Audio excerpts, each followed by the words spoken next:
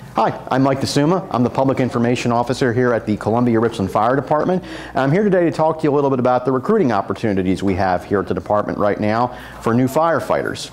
Currently, we're in the midst of our open hiring period where we're going to be testing applicants for our firefighter position on April 28th and 29th. So basically, if you'd like to be considered for testing to be a firefighter, get your application in today. We're looking for people who are at least 18 years of age, have a high school diploma or GED and a valid driver's license, but most importantly, we're looking for people who have a passion for serving their community and serving others. There's many different aspects of emergency situations we have here in Columbia and Richland County, fires, car accidents, and we need people who are willing to jump on a fire truck and go help their fellow citizens in times of need.